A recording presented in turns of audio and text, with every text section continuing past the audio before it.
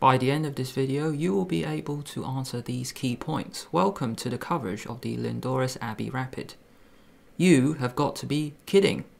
This is the all-Chinese quarterfinal. Yu Yangyi versus Ding Liren. First up is a player introduction. Yu Yangyi is Chinese number 4, world number 23, in Rapid with a rating 2738. Ding Liren, he's 27 years old, Chinese number 1, Rapid, world number 3, with a rating 2836. The match situation is Ding is leading 2-1. It is a 4-game match. Hence Yu has to win this game to force a tiebreak. Yu has white, Ding has black. The game began. e4, e5, knight f3, knight c6, bishop c4, the Italian game. Knight f6 and now knight g5, a very sharp line. White has 2 pieces attacking the f7 pawn. So black needs to block the bishop. So let's strike in the center. It's also the best move with d5. E takes d5 and now let's attack the bishop with knight a5. Bishop b5 check. Now let's block this check with c6. Take. Let's take with a pawn, so then we continue to attack the bishop. And now queen f3. Here we go, a very sharp line. Because in this position, I can't believe it, but black played c takes b5. This is a line I'd never seen before. In this position, I had seen rook b8, and then white does have the option to play bishop c6, check, getting another pawn. But after knight d7, black has a lot of compensation. Rook can go to b6 to attack the queen. You can also go bishop b7 to attack. Bishop e7 is next, and then you can castle quickly. So after rook b8, a better move is not to grab another pawn, maybe bishop d3 or bishop e2.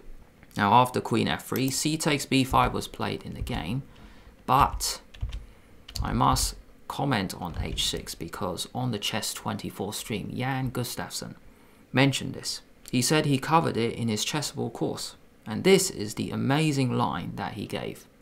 After h6, firstly, you can't go bishop c6 check because you take, and after queen c6 check, you go bishop d7, and we have the problem. The queen and the knight are attacked.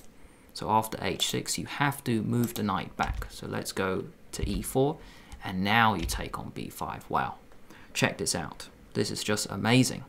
Knight takes f6 check, and here, don't take with a queen, you take with a pawn. It's very important the queen is still on the back, defending the bishop on c8. Because after queen takes a8, this queen is attacking this bishop. So after this capture, queen d7, and the compensation has just begun. White has moved only his queen. He hasn't castled. It's like he hasn't moved any pawn. And black is ready to develop very, very quickly. The bishop can go to b7. Bishop e7, rook g8, maybe black can even castle. So this is crazy. If we go a bit further, it makes sense white should retreat the queen. And then here, there are a few moves. You can go bishop e7, defend your doubled f-pawns, and then go bishop e7 or rook g8. So queen f3, let's have a look at the game. C takes b5. You took the rook, bishop e7 by Ding.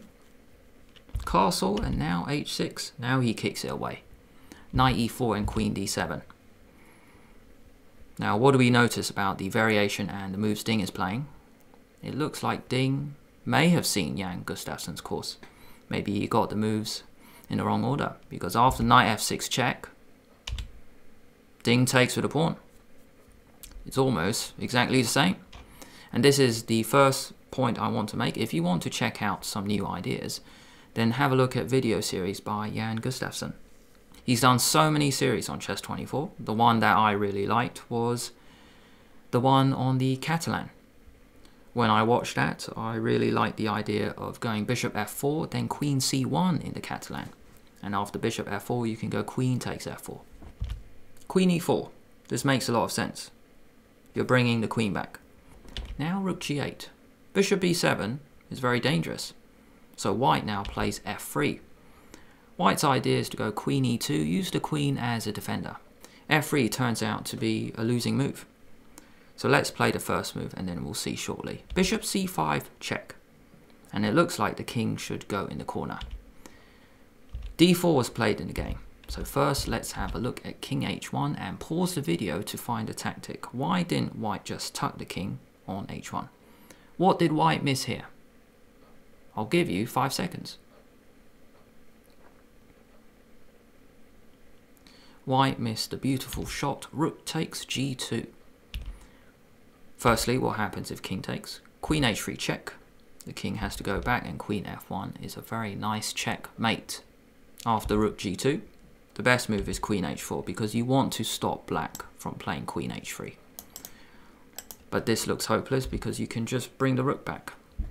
But why is white still fighting? Because having moved the queen to h4, white actually has a threat of b4 attacking both minor pieces. So the game still goes on, you still have to be accurate. So how to finish it off? You still put the queen on h3.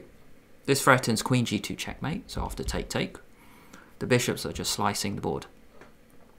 Bishop g2 is mate, so white has to get rid of the bishop. So he takes on c5, takes the rook, and black is much better here. If you try to get your pieces out, well, it's too little too late. Knight c3, let's kick it away. And knight e4 is the best option.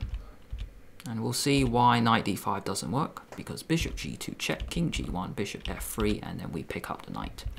So after b4, knight e4, if you play bishop g2 check, king g1, here knight g3, f5, and black is much better. Back to the game, that's why you had to play d4, because after bishop d4 check, he blocks with bishop e3. But still, the queen comes into the action. Queen h3, threatening checkmate on g2 once again. Rook f2, and bishop b7, queen h7. Finally, white attacks one of black's pieces. So black has to act fast, so he crashes through anyway with rook g2 check. Got to take, bishop e3 check, king in the corner, and now queen takes f3 played in the game. But Ding missed bishop takes f3. And this is the next point I want to make. Black can maintain the pressure using the bishop pair and the queen by capturing the pawn on f3 with the bishop rather than the queen. So let's see what happens in this line. Queen g8 check, king e7. Queen g3 trying to trade queens off, but black says no, let's go queen h5 maintaining the pressure. Now you can go queen g2 check, but queen h5 is even better. Because if white is not careful and he just plays a move like knight c3, finally getting his queenside pieces into the game, then bishop f4 is a beautiful finish. The bishop pair and the queen really do work so well together. Because when you move the queen, there's a really nice checkmate here, using the pin. So knight d2 is the only move, but this doesn't look like it works. You've got to attack the bishop, and maybe you get your a1 rook in the game. So let's take the guy. And this is the problem, it just looks hopeless. The pin is still maintained. And you can take on g2 next. Back to the game, king h1, and now queen takes f3 played. Black is still winning. Queen g8 check, same as before, king e7 and knight c3. Bishop g5, cutting off the coordination. The queen no longer protects the rook, so you have to use the other rook to protect the rook. Now, after knight c3, instead of bishop g5, you could play b4, just asking, where's that knight going? Because if it goes to b5, then bishop goes back to b6, and the knight is actually trapped. You can go a6 next. The rook on g2 is useless. You can attack the knight. It's all over. In the game, Ding played bishop g5, so you got to go rook g1, and now queen f2. A strange move, and you'll see why shortly. A move that wins is knight c4. But based on the match situation, it doesn't really matter because Ding only needs a draw to win this match. Knight c4. The knight has been on a5 since move 5. It is now move 23. It's time to get it back into the game. If knight takes b5, knight e3.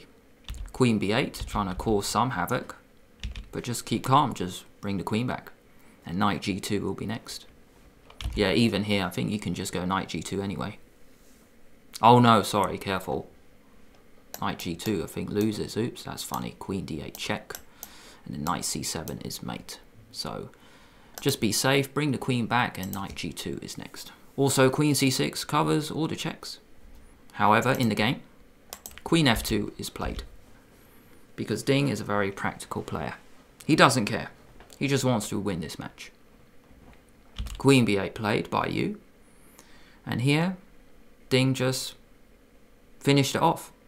Not with a victory, but with a perpetual. Bishop takes g2 check. Rook takes g2, queen f1 check. Game over. And by that, I mean match over, because rook g1, queen f3 check, rook g2. This is a typical perpetual pattern. Queen keeps checking, the rook has to keep blocking, the king cannot move. And that is over. Threefold repetition. Ding wins the match 2.5, 1.5. And that is what matters. This brings me to my final point. Sometimes in the end, it is good to be practical. Because of this, you and Ding will play again to decide who will go through to the semi-finals. It's 1-1 in their matchup. Check out one video here and another one over here. If you enjoyed the show, why not like the video and subscribe to the channel at the same time. Don't forget to hit that bell to get notified each time I release a new video. Thank you so much for watching, and I'll see you in the next video.